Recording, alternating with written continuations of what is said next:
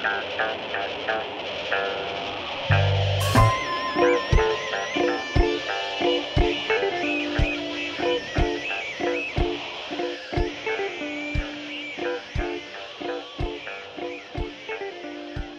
welcome to the Embers podcast.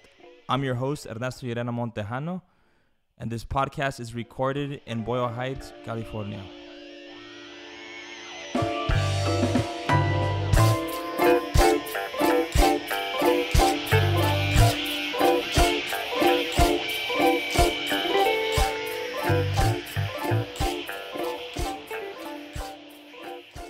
Hello, first of all, if you're listening, thank you. I appreciate it. This is very first podcast. I've been thinking about doing this for a while now.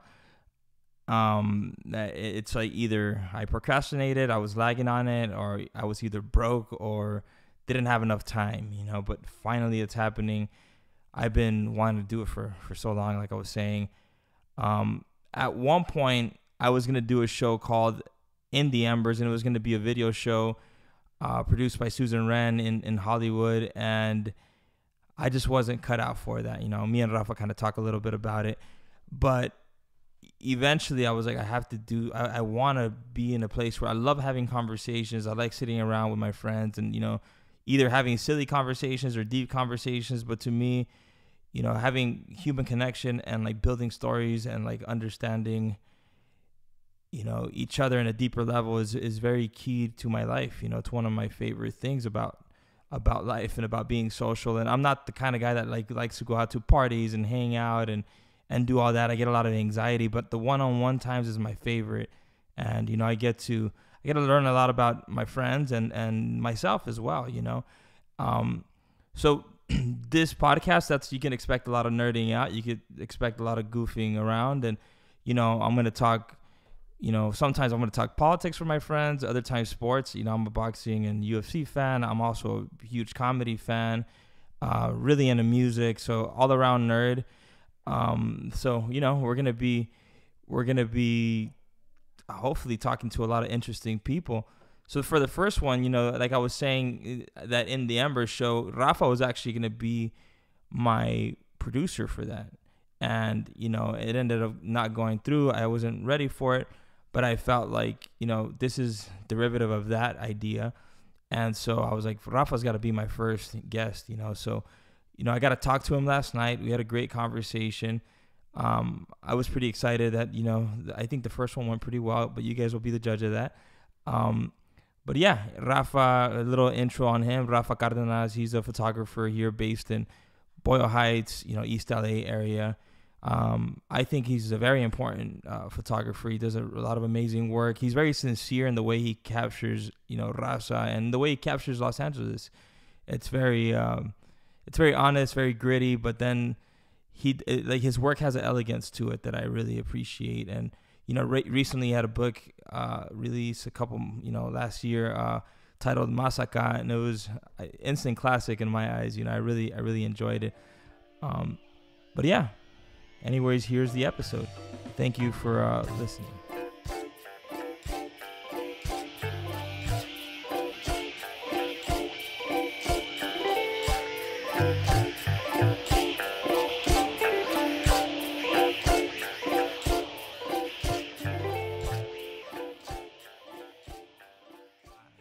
Hello.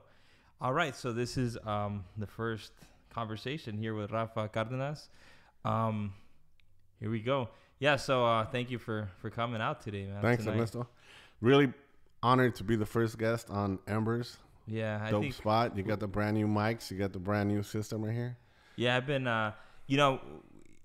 people that don't know, a couple years ago I posted on Instagram that, me and Rafa are working on the show In the Embers, and it was going to be a video show that we were working at a studio in Hollywood. And, Susan Wren, sweetest lady, she's a producer there. She owns a spot. She used to work for Viacom. Really amazing woman. She wanted to give me a show where I interview people, and, and it was video. And then Rafa was going to be the producer, helping me put together the show, finding the guests, figuring out the questions, all of that. And we went in to do just like the promo stuff, and I just melted. I hated it. You know, I don't like.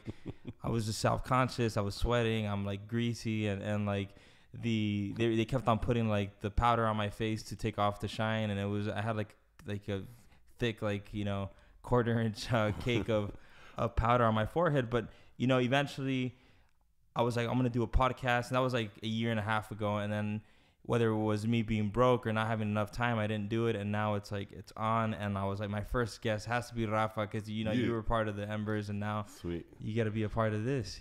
My favorite thing about the day that we recorded that promo to the show in the studio, the video promo, was that we spent like 8 hours just trying to find what shirt you were gonna wear. Yeah. Instead of rehearsing. Because you know I'm self-conscious, man. I can't. That was pretty exciting, though. I mean, it was fun, and we had the opportunity to give it a shot, to actually be in the studio and to try it. You know, it was still dope. So thank you. It could still happen one day. She always tells me, "Hey, man, whenever you're ready," and I'm like, "I'm not ready." Yeah, we need some practice. But no. So you got a lot of exciting stuff you're working on. Your book came out recently, a couple months ago. Yeah. You want to talk about your book? Oh yeah. I mean, Masaka came out over a year ago, but I mean, last April. Sorry. Actually, it's a year. But it's been doing well. I have only a handful of copies left, and I'm kind of just gonna hold on to those. That's why I had like the last book sale last week, and that's only the limited edition version. So the limited edition version is kind of pretty much gone, but you can still get the 8x10 version on my website. But you know, if you really want that limited edition version, I have a small handful left, and just hit me up. Yeah, where could people hit you up on? Oh, you can hit me up through my website, www.rafa.la. So that's RAFA.LA. And just go to the contact page and hit me up. Awesome. Yeah, I love that book, man. I've gone through it a lot of times, and you know, just the stories. You know, there's a story for each photo. I mean, that could be said about any photograph, but just knowing you and the kind of, you know, generous, sincere person you are, you can see that through the photos. You know, I don't know if you want to share that story of the family that saw the relative in that photo. I mean, that's an amazing story.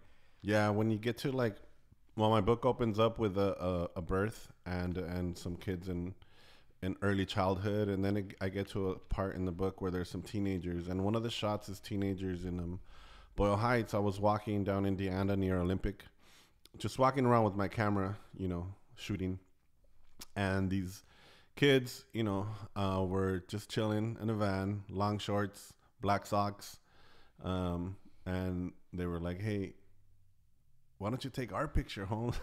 I'll be your model," you know, something like that. And at first, as I was walking by, I was like, "Oh man, I better not say nothing," because you know, you just never know. Yeah, you just never know. And it was one of those moments where they just like laughed at me with my camera, and I went along with the joke. I was like, "Yeah, man, I'd be glad to take your picture, like, you know, if you let me." And they were like, "Yeah, go for it." So they were goofing around. Well, they were trying to be really hard when I was shooting, but they were goofing around before it. But I tried really hard to get the photos of them goofing around, because I wanted to see their smiles and not their hardness, you know, in that photo. Yeah. Because they were young kids, and literally like each one is probably at that time was younger than 15. But, you know, they were also hard street kids. So I was waiting for that moment where they laughed and a few of them smiled, and I got that shot. And that's a shot that I ended up putting in the book. Well, a lot of times when people look through my book, they see buildings and they're like, "Dude, that building's gone. Oh, you got that image, you know, that memory. Oh, that building's gone. Doesn't look like that anymore." But in that book, it got to that page, and somebody said, "Dude, that's the kid that was killed by the cops, by the sheriffs, and they're right now suing the sheriffs because it was, you know, there's no." Wrongful death. Yeah, wrongful death. The supposedly, well, they don't want to turn over the cam shots, but there was somebody that had footage from their home, and the cops didn't know that. So the person that did the home video, that had the home system, gave it to the family, and the family then went to a lawyer, and so they it shows where the cop shot the kid and then dragged him from where he was and turned him around. So all that stuff allegedly.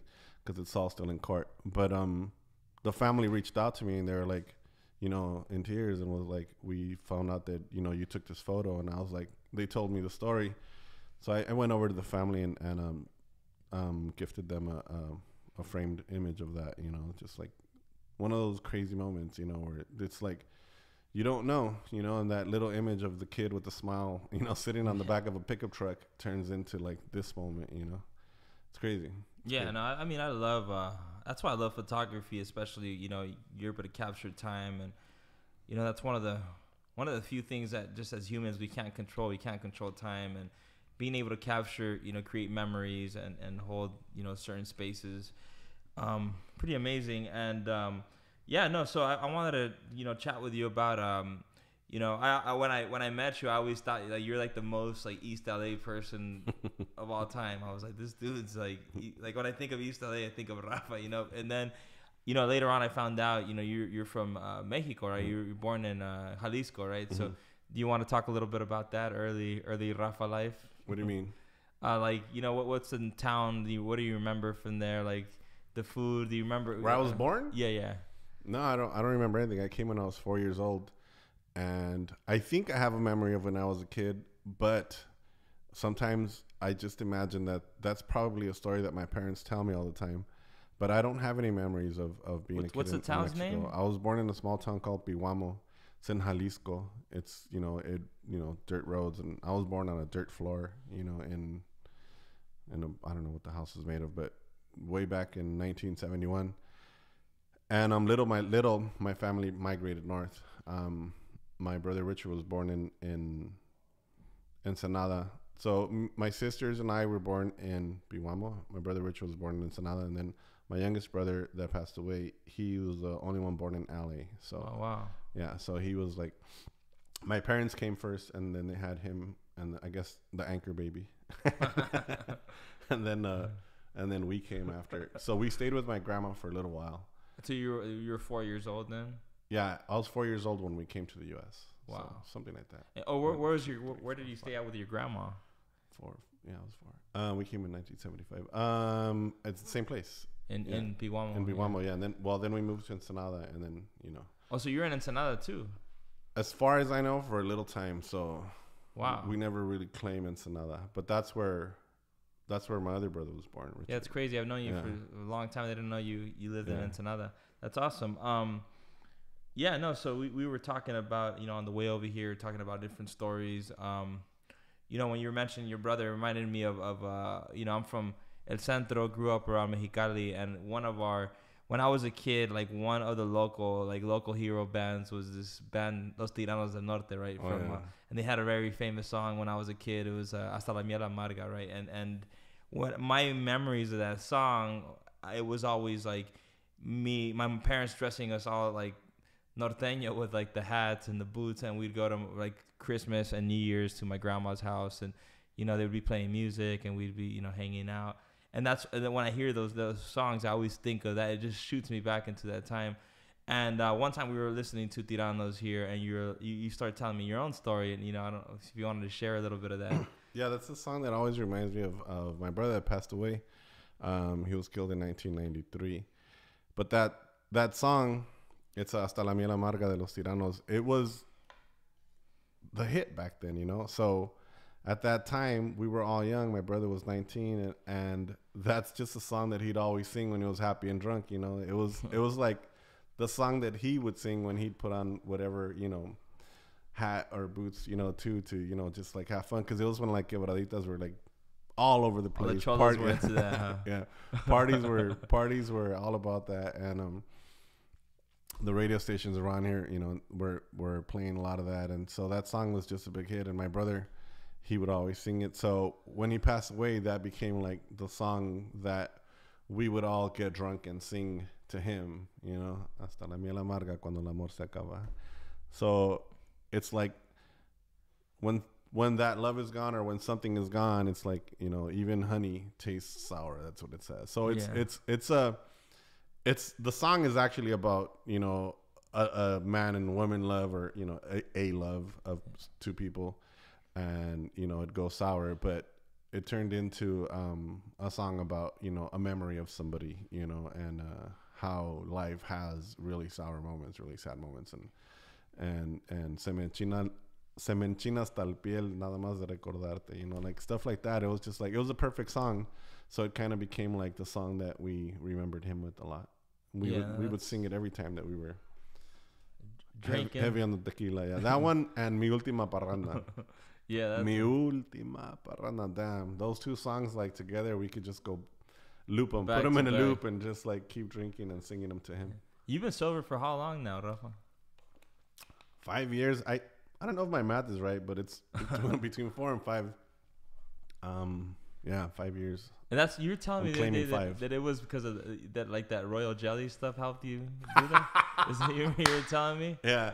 There's a lot of layers to why I stopped drinking. But you were telling me that it helped, right? Yeah. So royal jelly, when I was like, before I actually like quit drinking and I was like trying to look for answers and trying to be healthier, I was going to this señora and I actually did a logo for this señora that sells honey. She's now right there next to Casa 0101, that honey shop right in front of the police station. What's the name? You could give her a shout. Yeah. Se llama Canan Honey Shop, but it's right in front of the police station, where the pharmacy is. Well, that lady, I did a logo for them back in the days, and she was like, do you want some honey or something? And I was like, yeah, let me get. And she's like, have you tried royal jelly? And I was like, no. And she's like, you should really try this. It's really powerful stuff. And I'm like, maybe I will one day. So I went to my car and I looked it up. And I was like, oh, shit, royal jelly has a lot of benefits, And so I went back and I was like, yeah, let me have one of those. So I took one. And, man, that thing is really powerful. You're supposed to take it in the morning, like after you fast, you haven't eaten nothing. And you put it under your tongue. Half of a teaspoon, like half, just a little tiny thing under your tongue, so that it goes right into your blood system, and it's like packed with vitamin B plus and things like that. Just, I don't know what else, but it's just really healthy shit. And just that like made me feel so good that after doing that for 2 days, that I went to go like try a beer, and the beer didn't feel good to my body. Like it was like my body was rejecting the alcohol. And then, then I stopped drinking. Like it was around that time when I stopped drinking for a lot of other reasons. And then, I went back, a month later, whenever I finished it, to go get another one. It takes like a whole month to finish it. And, the lady said, ¿Te gustó? And I said, yeah. And then she said, oh, esto también ayuda, it helps you to stop drinking alcohol. And I was like, you're kidding me. I didn't know that. Yeah. But I've been sober since you sold me that. So that was part of what helped. Like, it just put me in a, like, I don't know. It feels so good that you don't want to fuck it up with other shit. But it doesn't work for everybody. Like it did something to me that other people, like I've told, and they're like, nah, didn't do it for me. They just like, yeah, thanks for the honey or whatever. Yeah, I'll just have a beer. I'm cool. But for me, it really did affect my taste buds, and it really rejected alcohol. So, but I mean, I stopped drinking for a lot of reasons, especially like just my health. My health was like pretty fucked up back then. So, yeah, you were going hard back then, huh?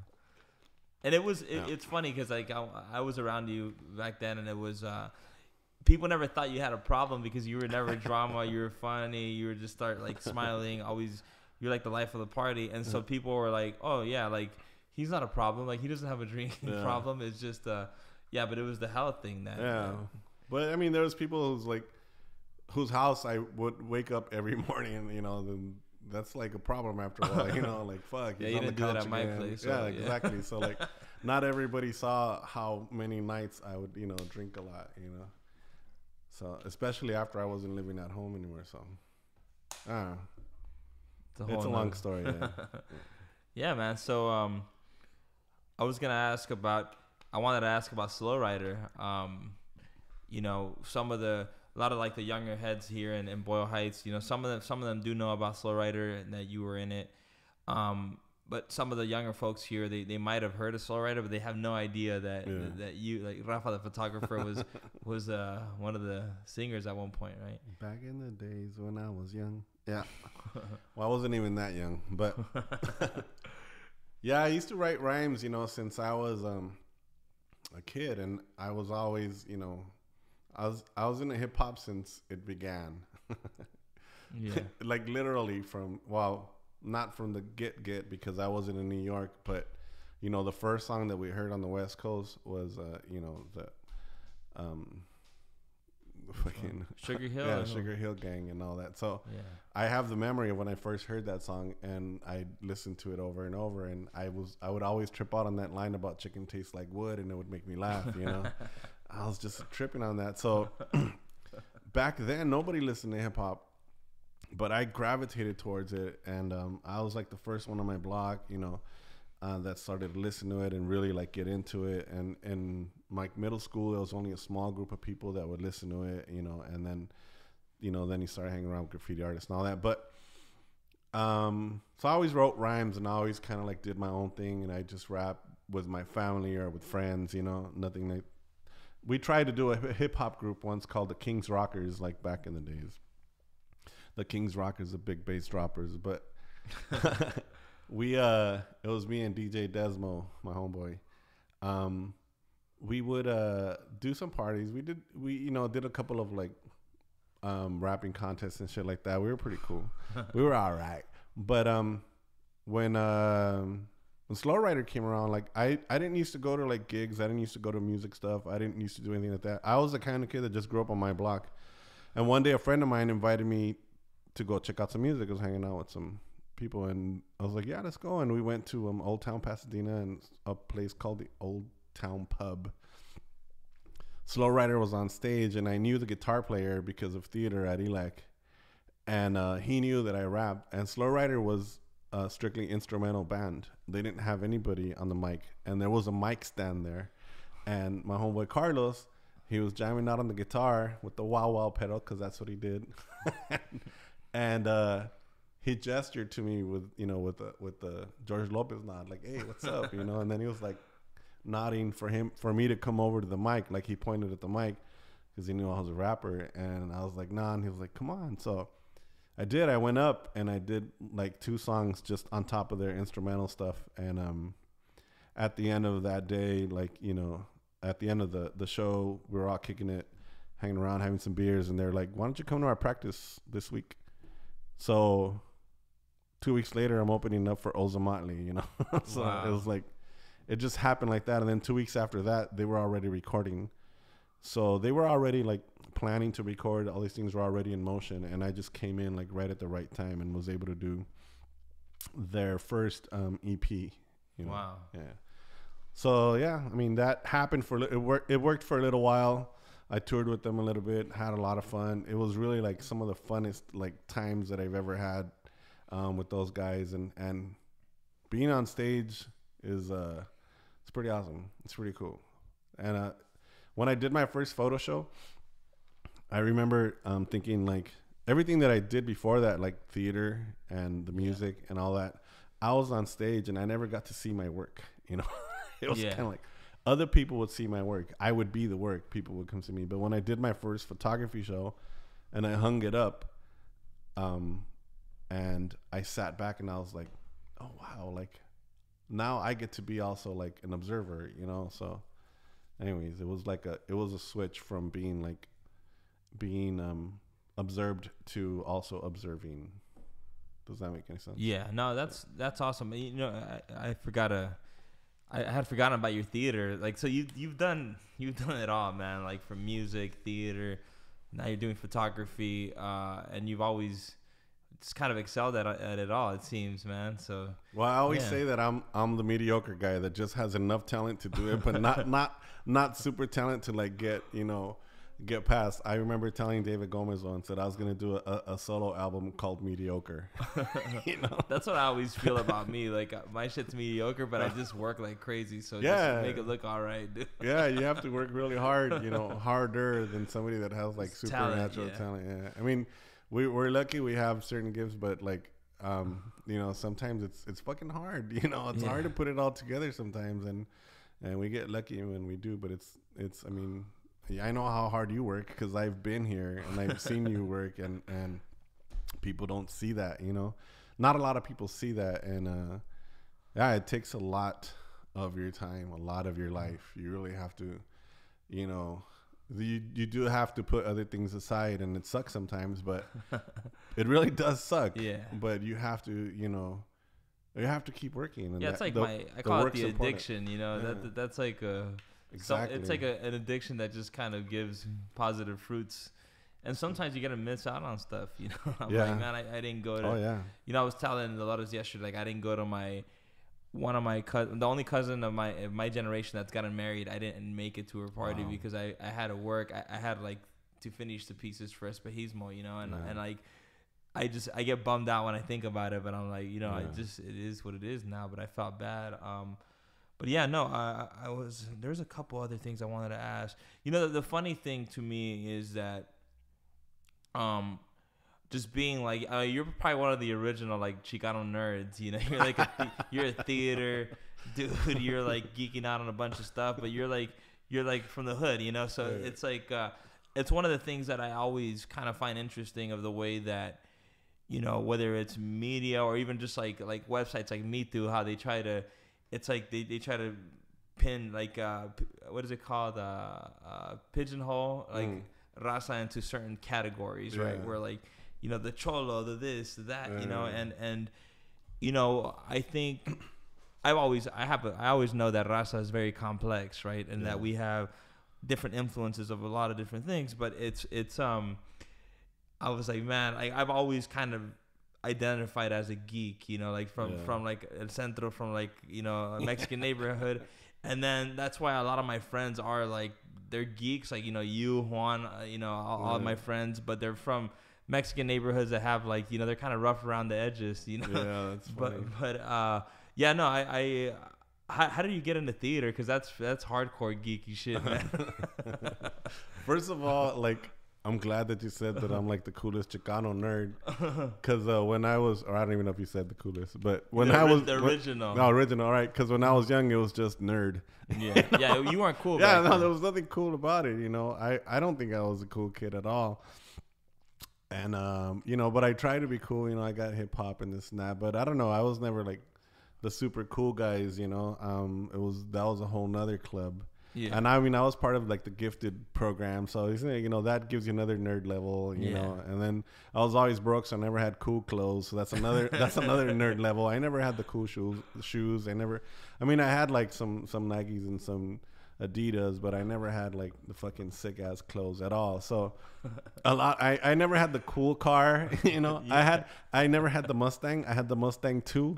Look it up. There was a car called the Mustang 2, and it's embarrassing. So I didn't even have the Pinto. It's like a Fiero, something like that. I didn't even have the Pinto. I had the fake Pinto, which was a Mercury Bobcat. So like nothing cool, But whatever. I made it through those days, and got my ass kicked a few times. I made fun of, But yeah, we did grow up in the streets back then. Like everything we did was in the streets. We were always in the streets. We didn't stay inside the house. You came home just to put your stuff away and go out in the streets, and then you'd come back in when the lights turn off, like Little Rascals over here. Yeah, like Warren G said, until the lights come off, and then you go home, and that's what we used to do all the time. So we did, as we got older and shit happened in the neighborhood, and you saw people die and people pass away and shit like that. It does make you hard around the edges. So by the time, I got older and you grow goatee and your face, gives you more like character, people see you different, but they don't understand how much of a nerd you are. It's total fucking nerd. And I always did theater. I actually did theater since I was a little kid. I never went to like theater classes as a little kid, but we went to like this Hollywood camp with our 6th grade class, and they did a skit. And the skit that I did, they loved so much that they had us perform it back at the school for the school. And you wrote the skit? No. Okay. Somebody else wrote it, but they loved it, what we learned at the theater camp. So they had us do it like in front of the entire class, so in front of the entire like 6th grade class, you know what I mean? That's awesome. So we did that. And then at the Boys and Girls Club, I was super fucking skinny. I was skinny. They used to call me Skeletor. But they needed somebody to play Santa Claus in a play, and I played Santa Claus with a pillow and one of those disco belts that women used to wear back then. So I mean, I did that, and when people saw that, they were like, "Wow, you know, you're the only person on stage that projected this and that." So I thought about it for a while, and when I got to middle school and there was a drama club, I joined drama club, and I did some plays. I did some theater with them in ninth grade, and then went on to high school, and I took some drama classes in high school, but I wasn't really present in high school. It wasn't until I went to East LA College that I really started taking the drama seriously, and then did some really good shows and read a lot of theater. Reading theater is as fun as doing it sometimes. And I did a couple pro shows and did a show that toured, you know, to Europe, and did a couple of short films and all that before I got into music. So it was a really good time. I mean, theater sucks your life though. I mean, you were talking about like not being able to be at places. You have to rehearse almost every day of the week before your show comes up, and then when your show actually opens, you do have more time, but there's like months where you're rehearsing every day. You gotta keep your head in the game though, right? Yeah, and you miss everything. When I was in theater, I missed everything that my family did. So from theater to jumping in a band and going, you know, places, I missed a lot of family events. I mean, a real lot of family events, like people growing up, people getting married, quinceañeras, you know, kids, birthdays, everything. You know, I missed a lot of things. It wasn't until after all that like kind of like settled down that I, you know, like right now I have a really good family life, you know, like with our family, we're all really connected. I mean, we all live in different cities within Southern California, but we see each other frequently, and, you know, we good. Yeah. But yeah, that was a huge period of time where you're just involved with so much art stuff that you can't be anywhere, you know, you just can't. It's one of those like things that you suffer for, I guess. Yeah, no, that's I definitely feel you on that. Yeah, you're making me laugh with the cool clothing. You know, I would always there was this when I was a kid at like Mervyn's, they would have this brand called like Rolling Hard, and they had like you remember that? No. It was like it would be like the counter drawings. with like a 6'4" Impala or something. Yeah. And then they'd have like an jail drawings kind of straight up jail drawings, and I thought they were the dopest things. And there's a couple kids at school that would wear them, and I thought it was like the coolest shit. But my mom was like, "No te voy a dejar que te pongas eso, van a querer que eres cholo." And then she would make me wear Gecko, which I thought was tight, you know. Funny, but it was like I had to wear all like the surfer stuff, you know, because it was safe, you know. But it was. And I still never to this like I've never worn one of those shirts. I'm like I've already kind of passed the time. You gotta get one of those for your birthday. Yeah, dude, I'll just hang it on the wall for nostalgia.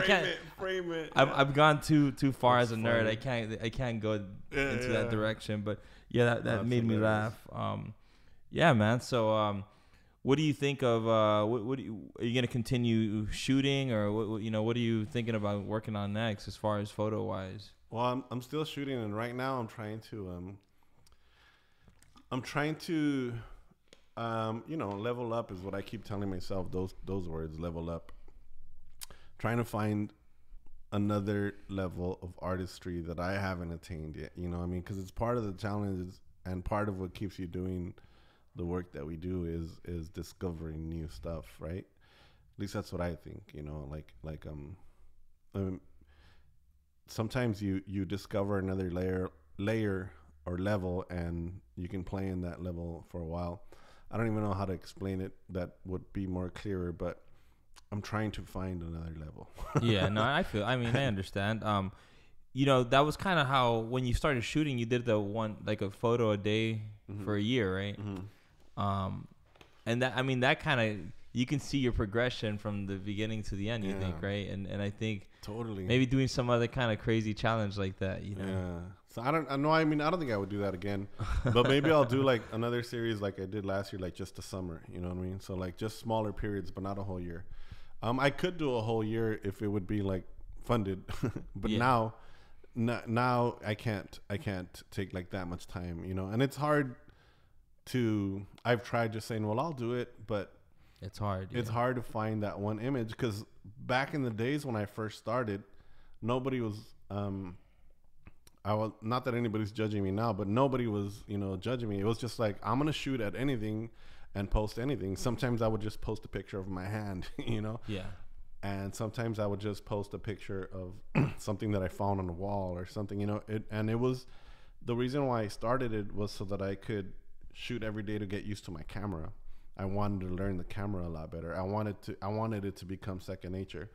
So it really didn't matter what I was shooting on some days. But now there's more people looking at my website, looking at my posts, and I think that I can't do that anymore. It's a little pressure now. Yeah, I can't just like shoot my feet, because I even did like one photo of my feet, and just posted it up.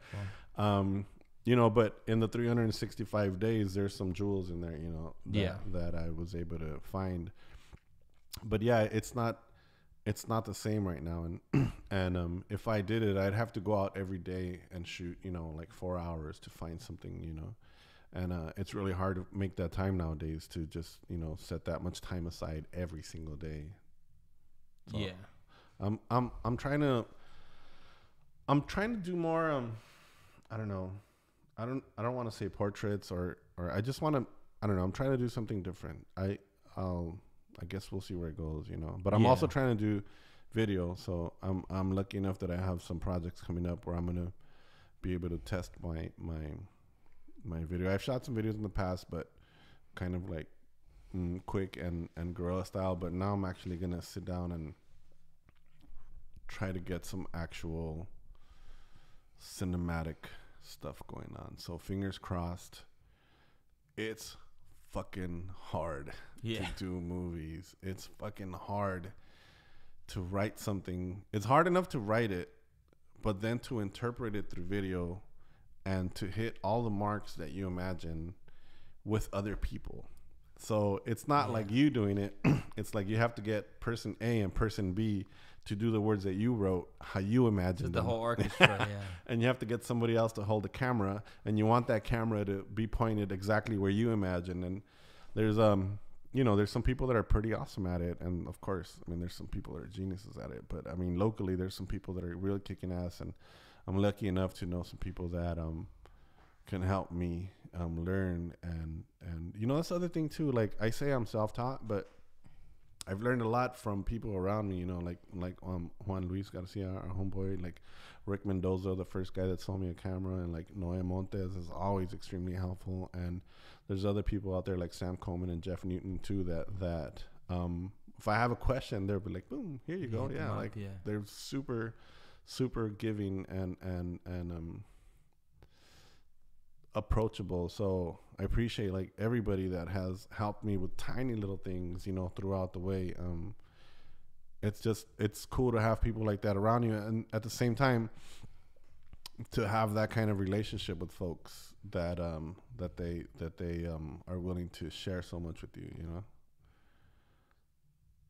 No, I think that's, for younger artists that are listening, if anyone is going to be listening to the first one, but I'm sure Rafa's going to bring a lot of people.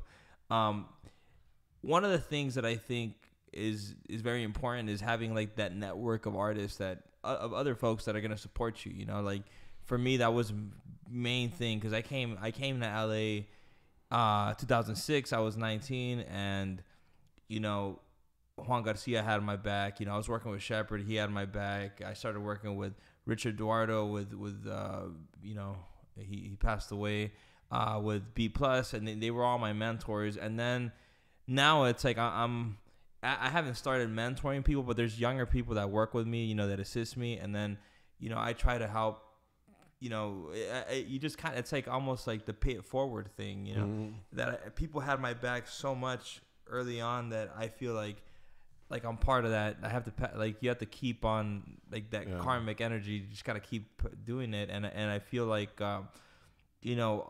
sometimes as artists we isolate ourselves and kind of go away and into our caves, but it's very important. Like you're saying, you got Noé, you got, Juan and Newton and all these guys. Like, I got a bunch of people that got my back. And it's different for different things, I got my friends that are like the comedy guys, like the hip hop world, the art world, the politics. And then we have amazing people like Yvonne Gallardo, and Betty Avila, Joel Garcia that help us with a different kind of, the admin side of things. Admin side of things. They help us, they help us apply for grants. They help us with whatever we need. And I also have Tanya that helps me. Tanya Diaz helps me with all that stuff. So it's a team of people that support us, support you. Yeah. And yeah, just build relationships and be the same with those people back when they need something, you know. Always, you know, try to be there when you can, and people will help, you know. People will help. Yeah, it's funny. I text Joel at least once a week. I'm like, who could come to my studio right now and, like, you know, mop the floors and then connect stencils or whatever. And he's like, this girl, you know, whatever, Melissa will show up or someone, you know. But it's no, yeah, that's one of the things that I really, you know, that's one of the things that I really dig about being here in Boyle Heights, where you have a lot of artists, you have a lot of, you know, raza. It feels very comfortable to be in an environment very similar to how, you know, we grew up, and I mean, you're not too far from where you're from, you know. But for me, it's like I'm from El Centro, and then Boyle Heights seems like it's pretty, it's close, yeah, you know. And what was I gonna ask? There's a couple. I keep on thinking. I have to get like a little notepad. And every time I think of something, I'm gonna. But yeah, no. We're supposed to take the notes before the show, but it's all good. Yeah, no. I kind of wanted to do. We're winging this one. We're winging this one. I think I'm gonna wing them all though, because I love. Oh, that's cool. I think it could be like Craig Ferguson, where they'd give him the notes and he'd just rip them up and throw them away. Exactly. Well, I like where things go when you don't have things planned. You know, like I like going into like the rabbit hole, if you will. You know, and I feel like if I have a bunch of notes, I'm gonna try to hit everything, because it's just me. Like I'm trying to be like OCD about everything. But I was like, no notes. I'm just gonna go in there and like make it happen. But I mean, it's crazy because I've heard so many. Like, you've told me some crazy stories about, you know, everything. And so, but I'm like, did we already, I forget if we already just covered it or not, you know. We haven't covered anything, really. Yeah, the, one of the things that like, I enjoy, you know, your friendship a lot is, you know, when you tell me, you know, you got to watch this film, and you're not just like, watch this film, it's dope. You're like, you got to watch it because of the way that, you know, the historical context of it, like the political undertones, the way that, the lighting was set up, the way that the director thought of everything, and you're just like, your reviews are like so on point, where I'm like, man, I'm gonna go watch that shit tonight, you know. And then and I was like, man, like Rafa's gotta have like some movie review shit, like where for other like nerdy Chicanos and shit. But it's I can't wait to see, you know, your video stuff, because like you've been kind of dissecting videos and movies, and, you know, pretty much any kind of visual arts and music as well. You've been kind of, the way that you dissect it and you give me these really like in-depth reviews, I'm like, man, I can't wait to see what, because you got your attention to detail is like insane, man. I don't know. It's gonna be I think I don't have a lot of attention to detail. I think I'm more like bruto, you know, just like just do it, and like, you know, but I think it's more than you think. You give yourself credit. I know what you're saying. Like when I look at something and I see all the details, but like when I'm working, I'm the guy that forgets details. So I need somebody else to remind me of those little details. But I mean, having seen all these movies is nothing until you try to shoot.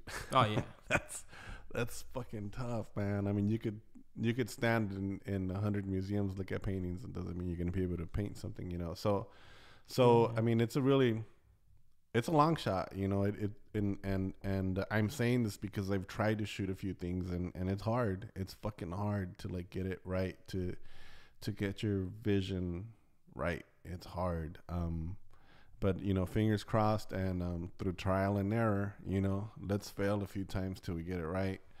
You know, that's what I'm hoping for. I mean, I might fuck up a few, waste a couple months on something, but I'm hoping that at the end of all this, I'm going to be able to come out with a style or something that's mine, you know, something that, because I want to be able to look, to show a film where people go, oh, that's Rafa shot that, you know. That's obviously his style. That's like, so I want to be able to develop that with the video visuals.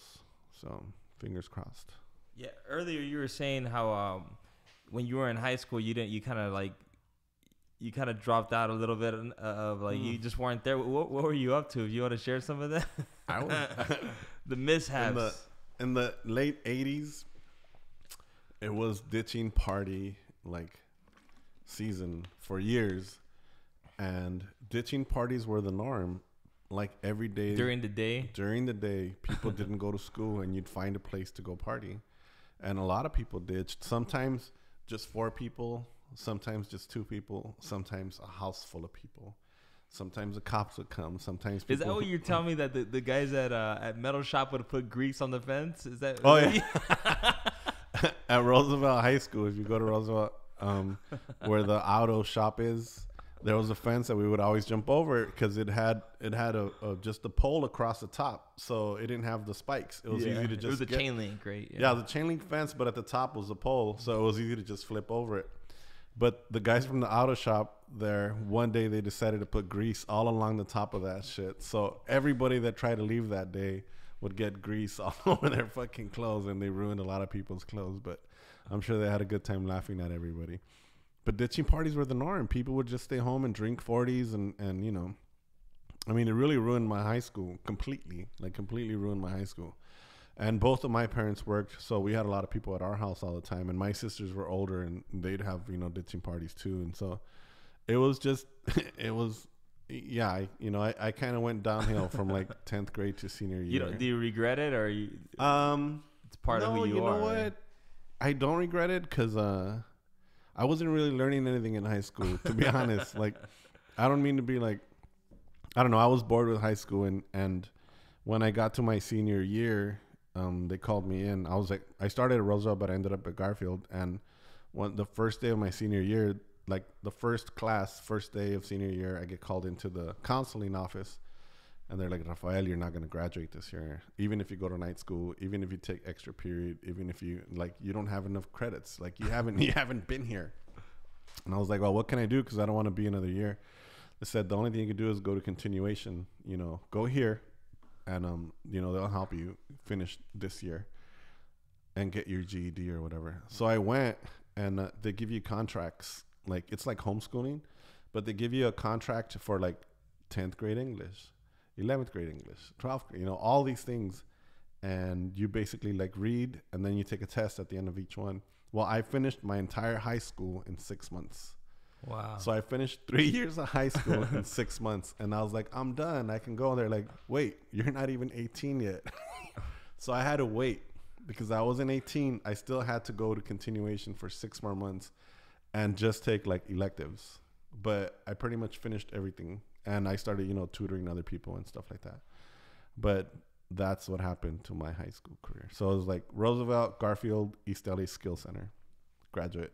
So when you were saying you were like in the gifted program, like when you were younger, you had really good grades, and yeah, that kind of happened to me because I used to be like an honor roll and all that stuff. You know, I'd always, you know, 3.8 to 4.0, and sometimes even 4.1 when I had APs, and then I just took a dive. You know, I got politicized. Like I was listening to too much like Rage and Too Much Tigres and Public Enemy, and then I started trying to like.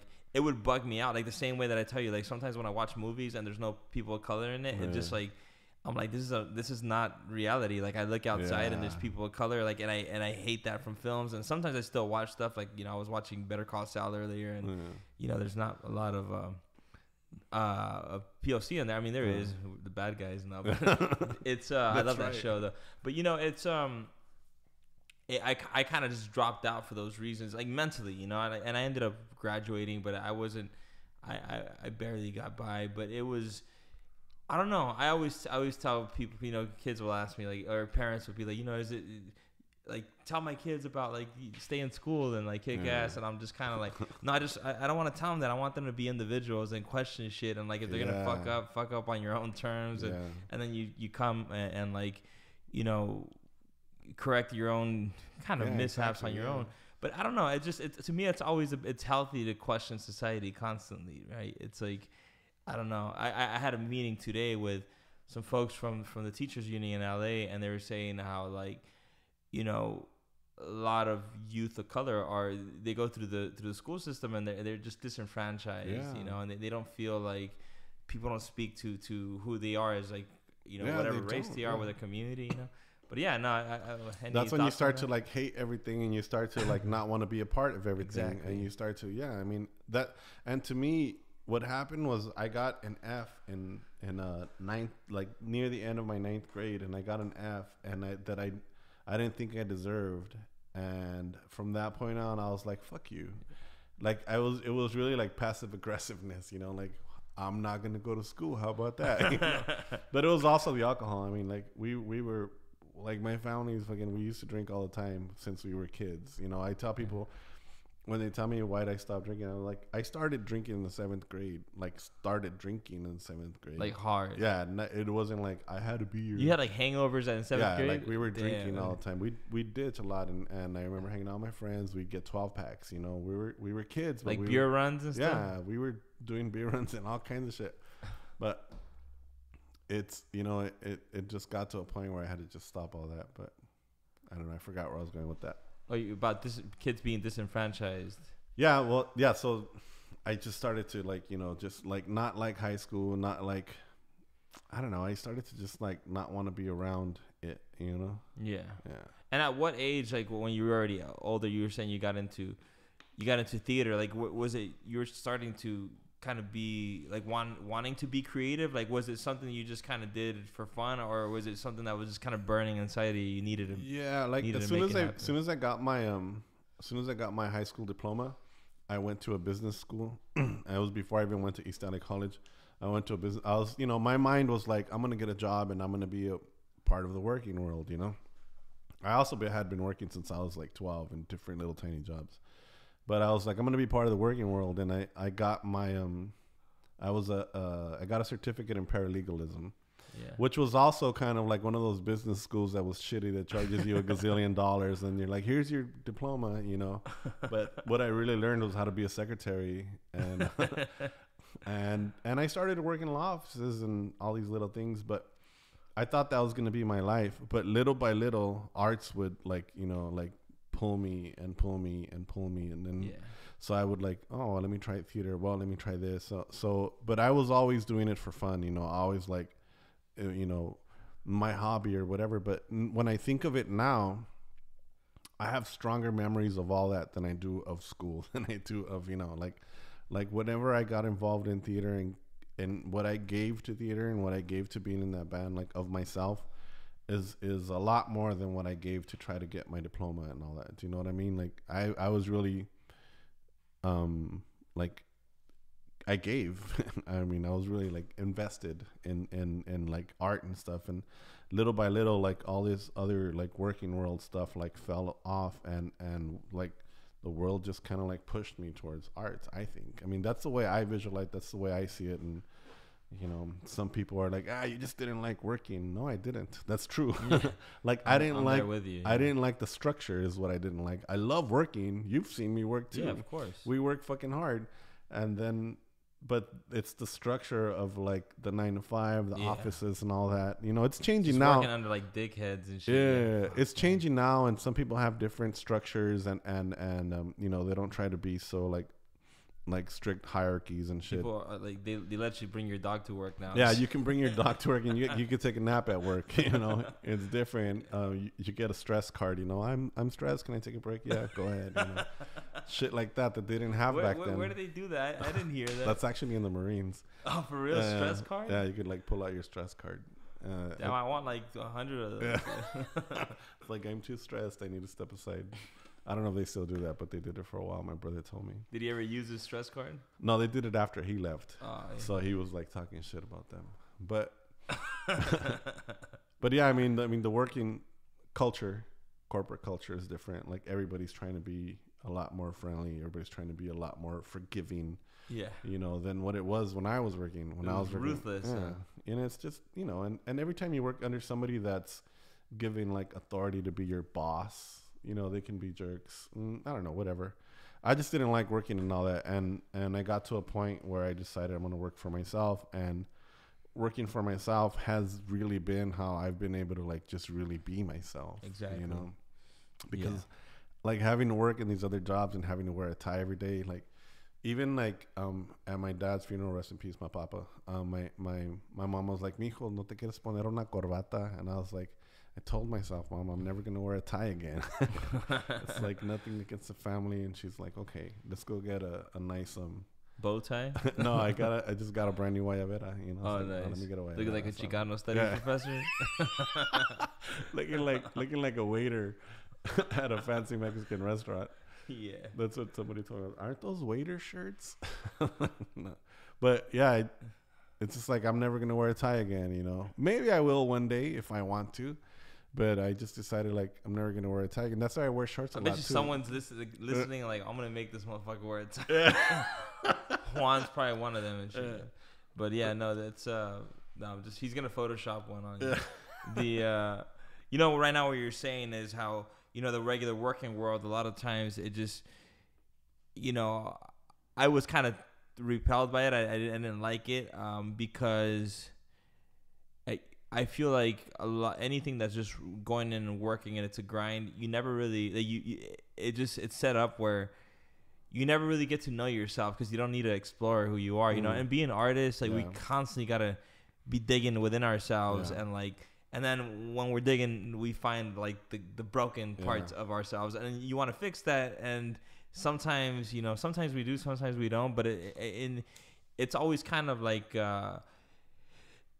being an artist and constantly looking in, there's like something healthy about it. I mean, it's a different kind of life. Like some people, you know, they end up self-medicating and, you know, doing other stuff to try to figure out how to numb it out. But for me, and, you know, and you as well, you know, we try to, you know, do something right with that information and try to stay healthy, you know. That's actually one of the things that helped me like stay off drinking was what I'm doing, you know, because drinking was that it was self-medicating. It was a mask, you know. It was like it was a lot of that, and when I realized that, and I decided to get rid of it, so I didn't have to like wear the party boy mask, you know, like I'm the party boy, let's go get drink, you know, let's go get drinks and, you know, have a good time. And then the cigarette was like a second mask that you hid behind all the time, and, you know, I was able to get rid of that. But yeah, now it's just like, it's just me. And I like a lot of this, like what we're doing here is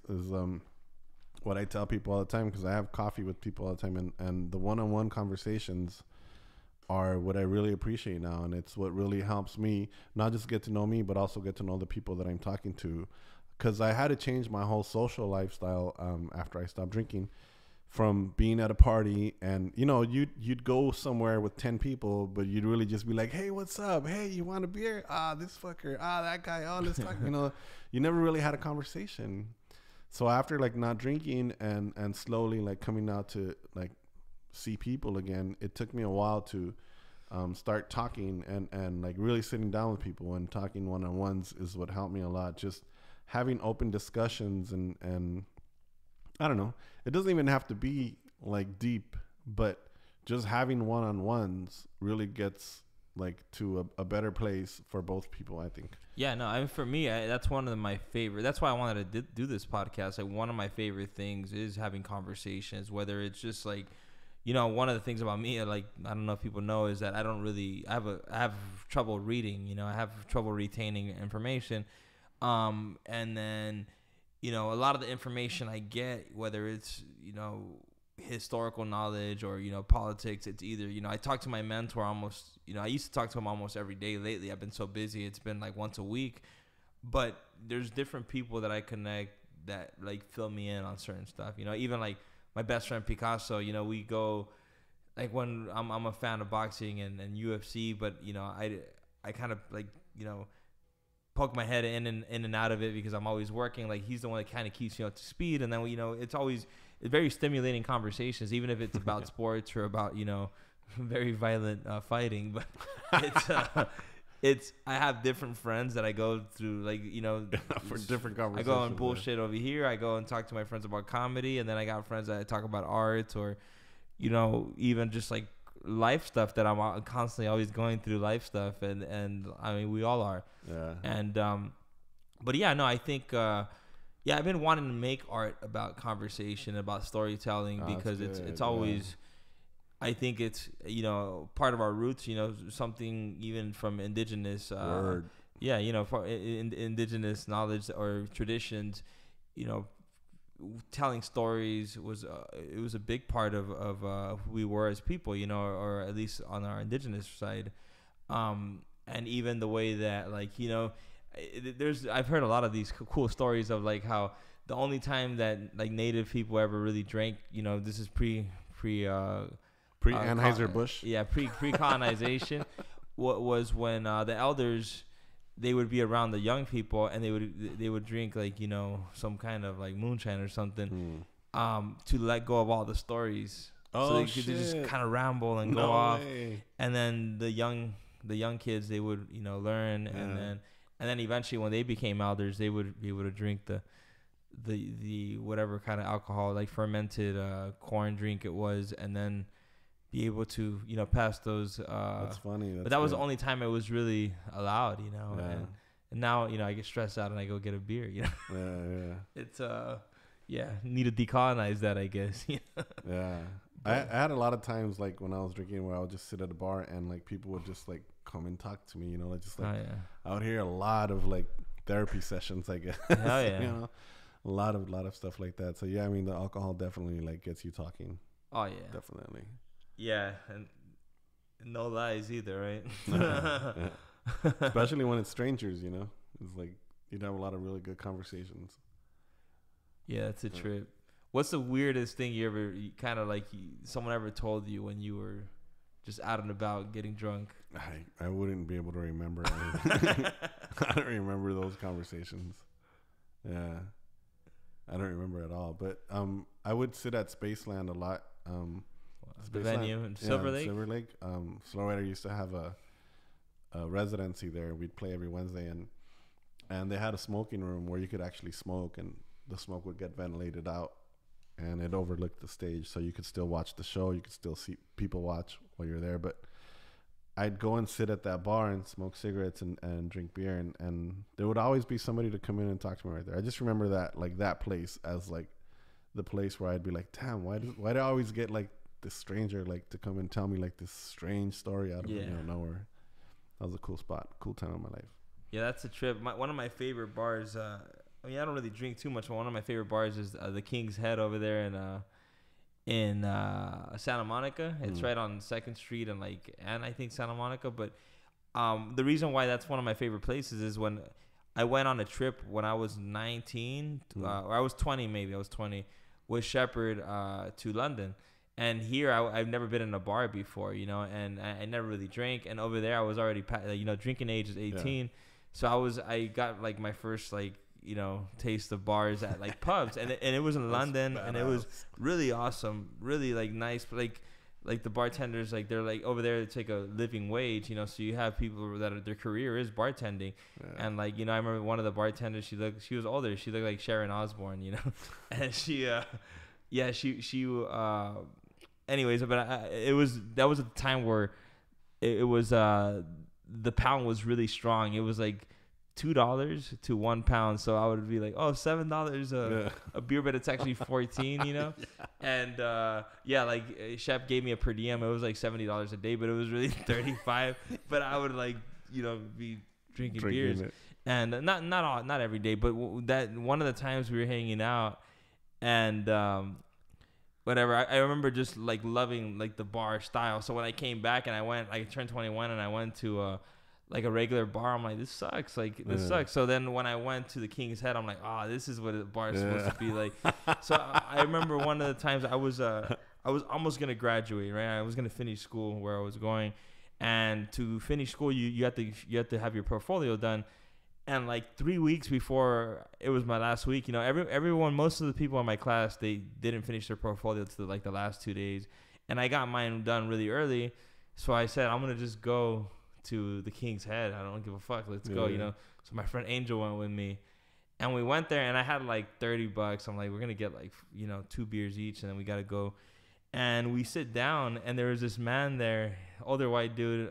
He's probably in his mid to late 50s, he was probably close to 60. Really cool dude. And he started telling us, he's like, yeah, I've been all over the world, and we were hanging out, and we kicked it with this dude for hours. He bought us nice. I didn't even spend any of my money. The dude bought us probably 6 pints each. So nice. We were slammed.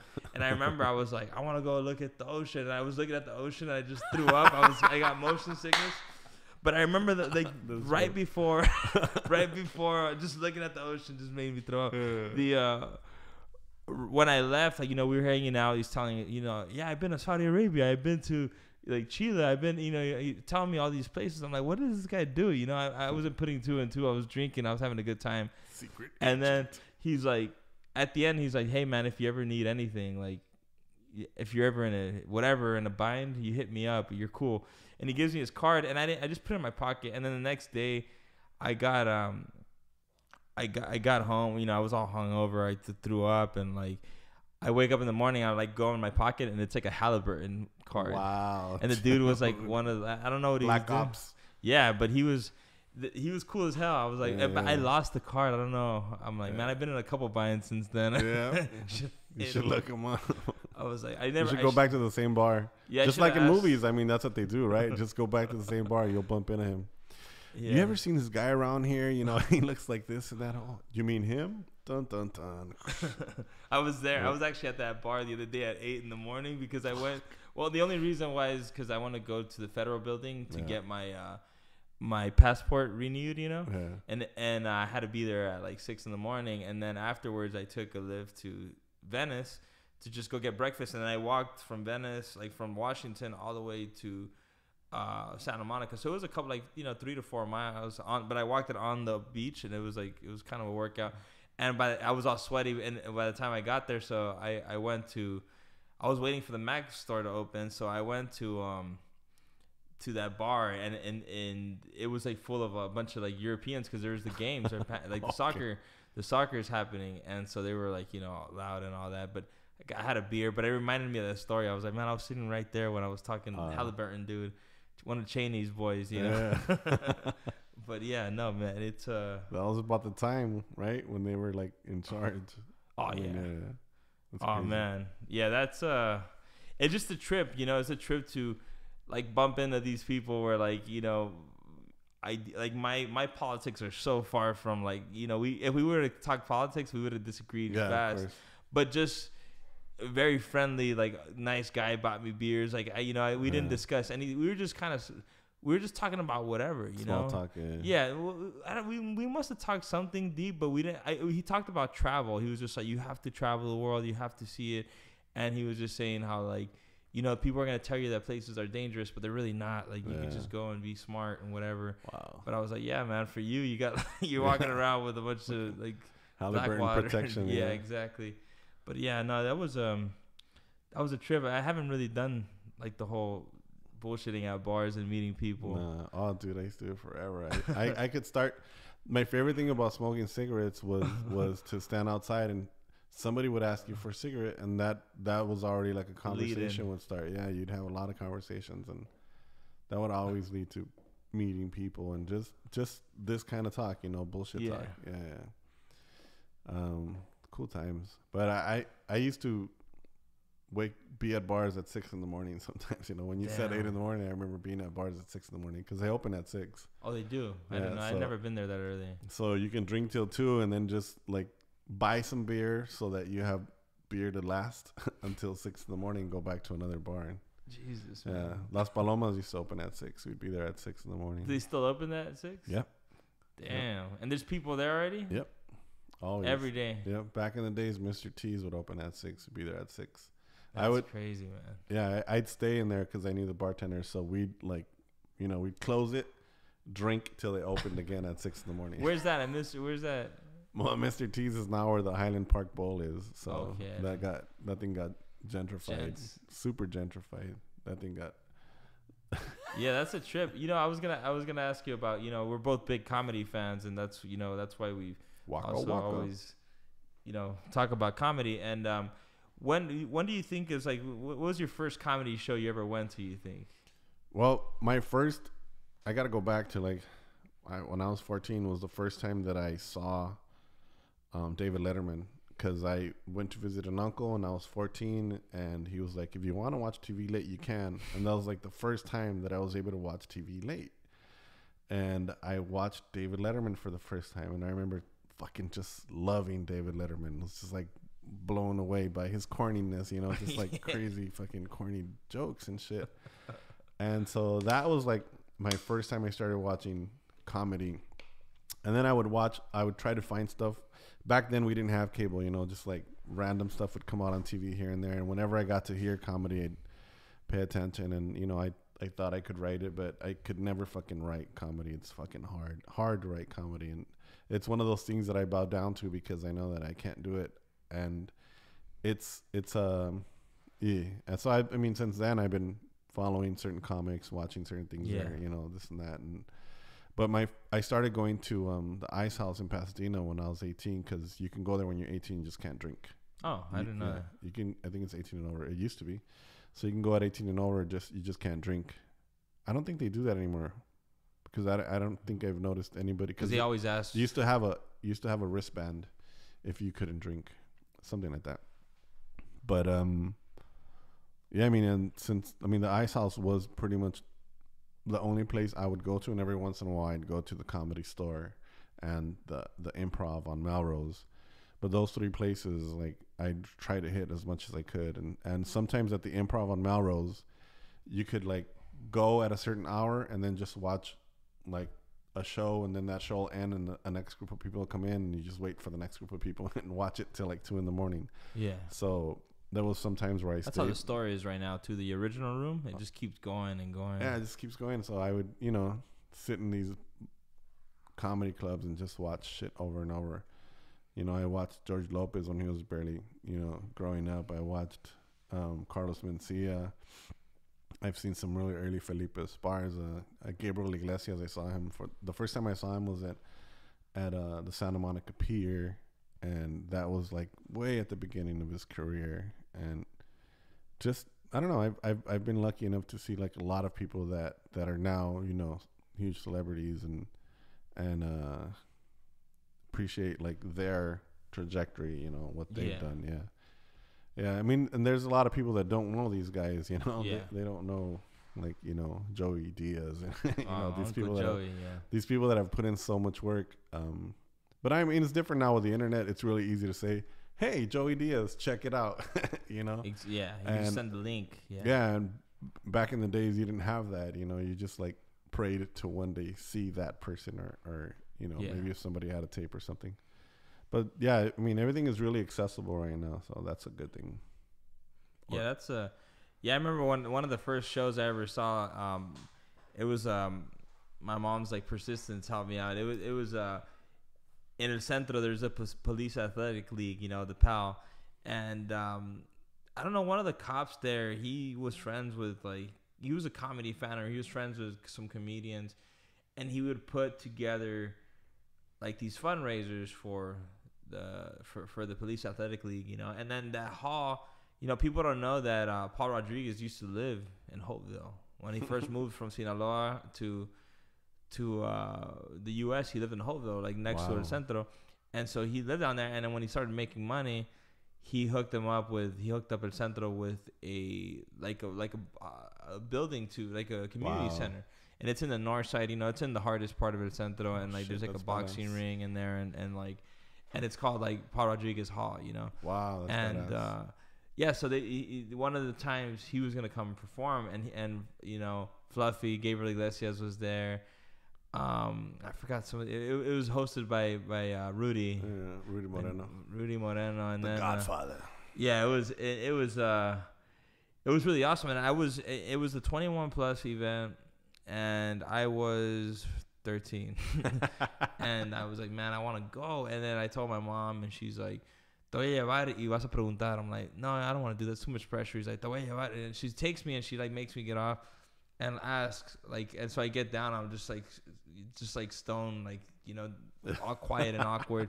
And like this cop guy that's there, he's like, you know, the police guys are setting it up. So, he asked me, he's like, what do you want? I'm like, my mom wants me to ask that if I can somehow see the show. And he was like, oh yeah, go to that van and grab all those grocery bags and bring them into the kitchen. So I just grabbed it. It was a bunch like food stuff, you know, hot dogs and stuff. So I bring him inside, and he's like, be here tomorrow at like 6 or something. The event started at 8.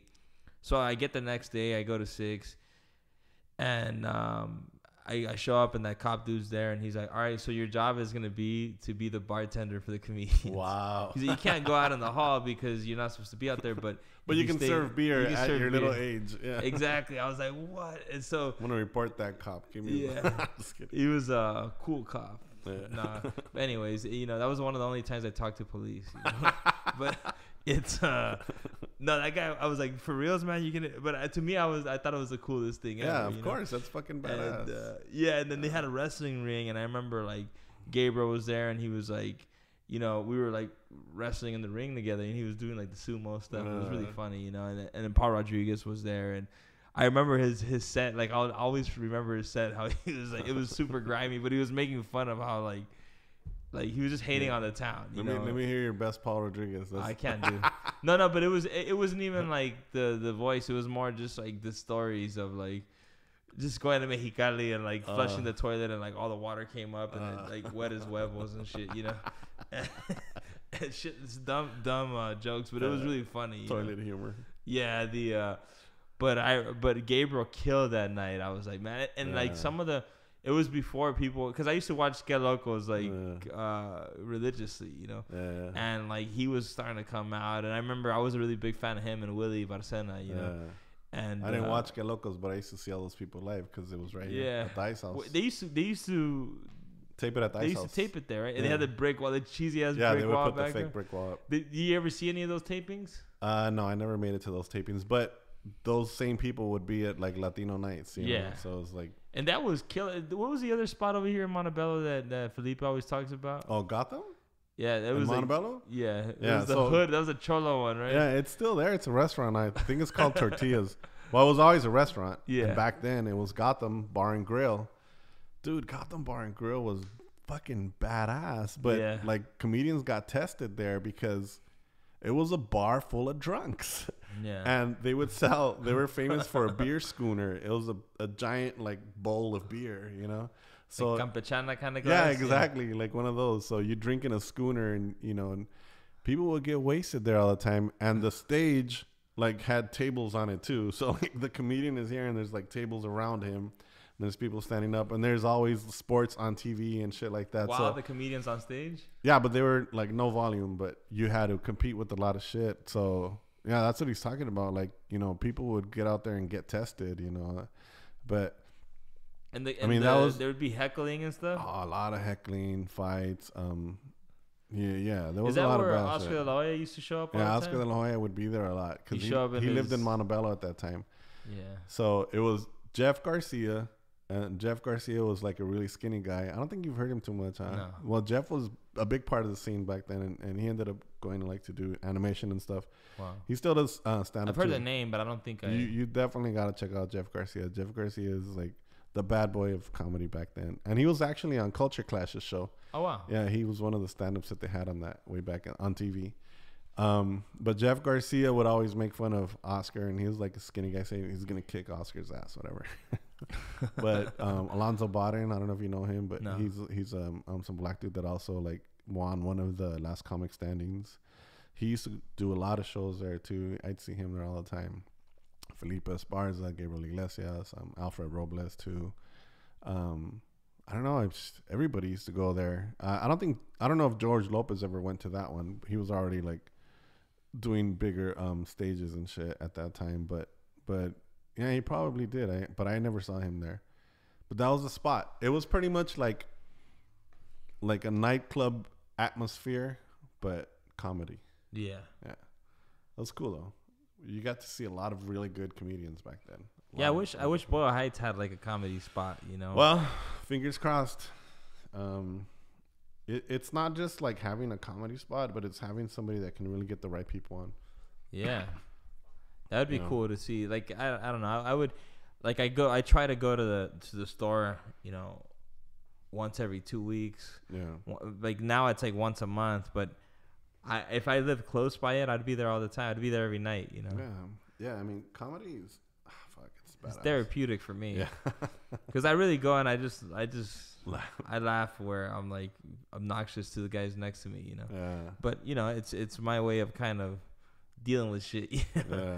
And even comedy to me, it's not even on that, not even on just the release. Like for me, it was like George Carlin, like the way that how critical he was, you know, like just the way that he wouldn't just tell a joke, he would research everything about it and then give you all the stats, give you all the math, you know, everything. He'd and then, really nerd out. Oh man, and I love that stuff, and that's kind of, I mean, for the same reason why I love James Baldwin, you know, like he's a writer, you know, but the way that he could just kind of break things down so simple, like very complex, you know, whether it's about race or like social, you know, ills, like he would just break them down where help you understand it. Yeah. And I feel like I need that because I'm not an academic. I don't know some of these big words, and I always feel like going way too over people's heads is just more like people just kind of flexing for no reason. Like to me, communication is about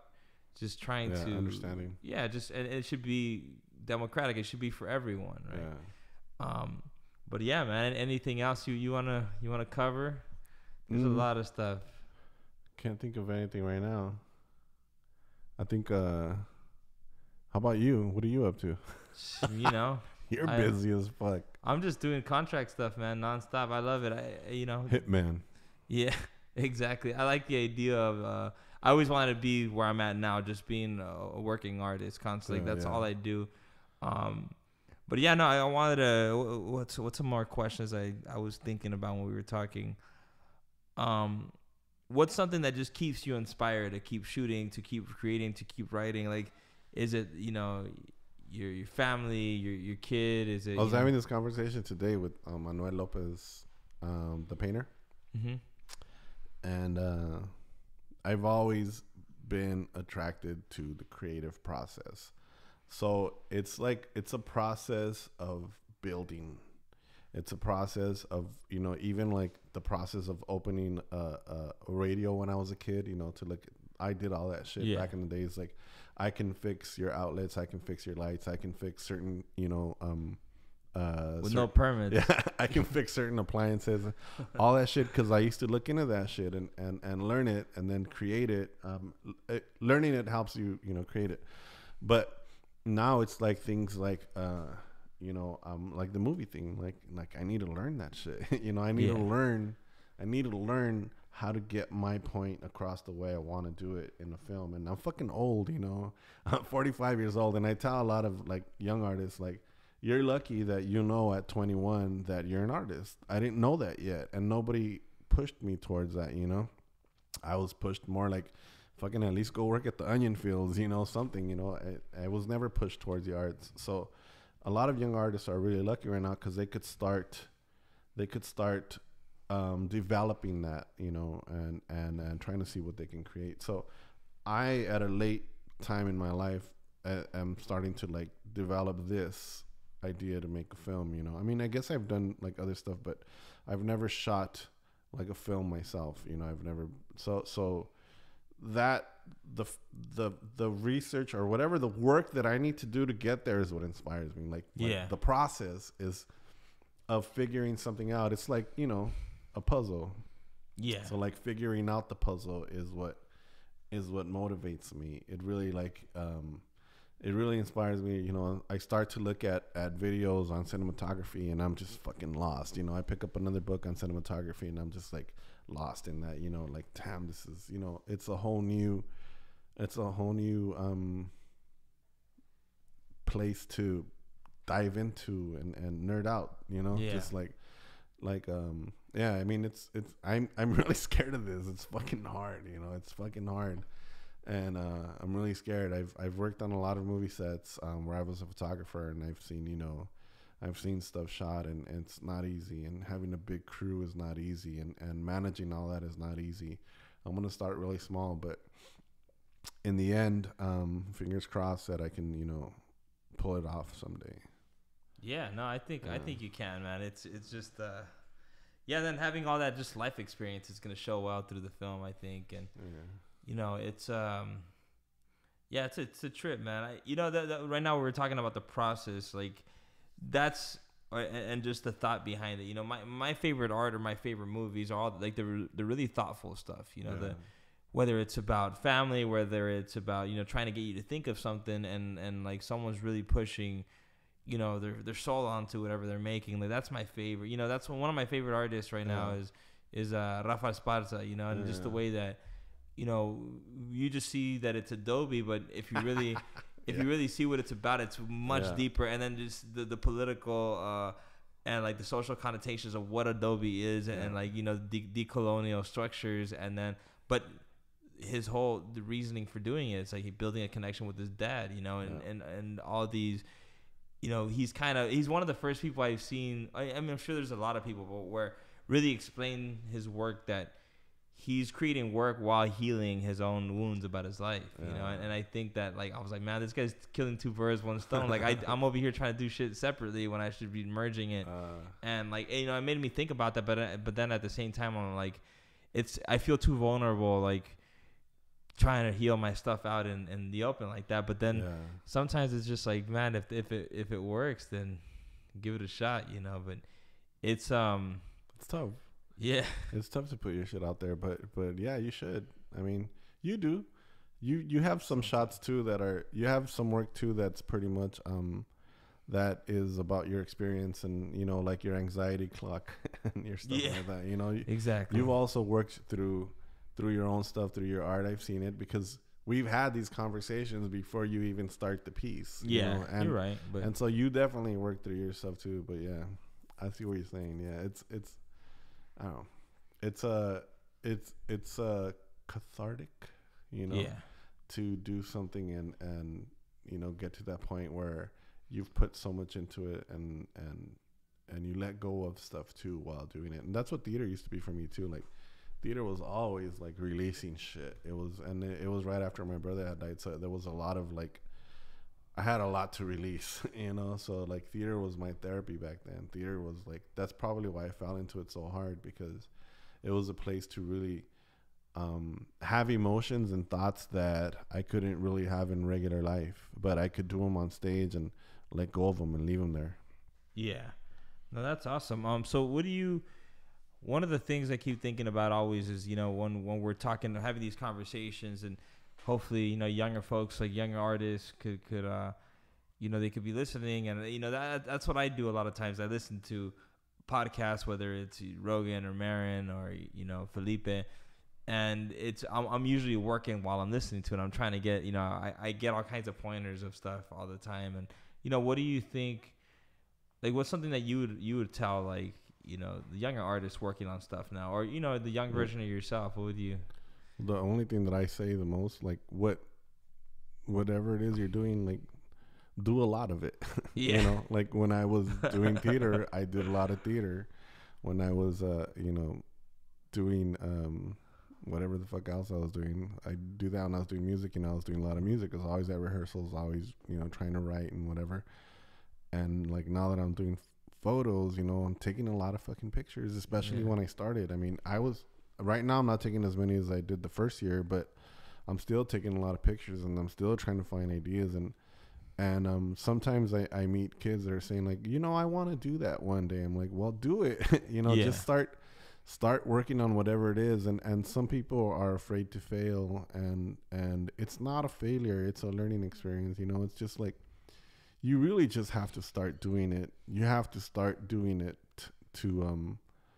to get it, and to also know if you really fucking want to do it. Like, you're gonna know after you do it for a while if you want to keep doing it or not, or if something else takes over, then you probably didn't really want to do that much. But just do it as much as you could all the time, and perfect it and work on it and learn about it, and of course look at other people that are doing the same thing. So if you're if you're a basketball player, look at other people playing basketball. If you're a trumpet player, look at other people that play the trumpet. And if you're a photographer, look at other photographers. And you don't have to emulate anybody, but you might when you're working, because it'll just come natural. Yeah. But that's how you start to learn until you can create your own voice. You have to start by doing, painting what other people paint in, or using the styles that other people use until you develop your own. But definitely just do it. Consistency is one of the most important things. be consistent. Do it a lot. That's like my favorite thing to tell people. Oh yeah. I think it's been pretty good so far, right? Yeah. You want to close off with like any story? I love stories, you know, so it's always I always love listening to like just a solid story. I don't know if you got something offhand or we could just cut it right there. How about the story of when we were doing a podcast and we ended it? This guy. We'll cut it before. Yeah. I don't have any. Okay, so that concludes our first episode. Thank you, Rafa, for being our first guest. Shout out to Eduardo Arenas for letting us use the music for the intro. The title is called Malacostumbrada. It's off his record called Nariz. And if you look him up on Spotify, it's E.Arenas, Arenas. Amazing record. Go check it out. And thank you, Mario, for helping splice this together and then setting me up here in my studio. Please stay tuned, and we're going to have much more guests. And, you know, hopefully you guys dig what we're doing here. Thank you.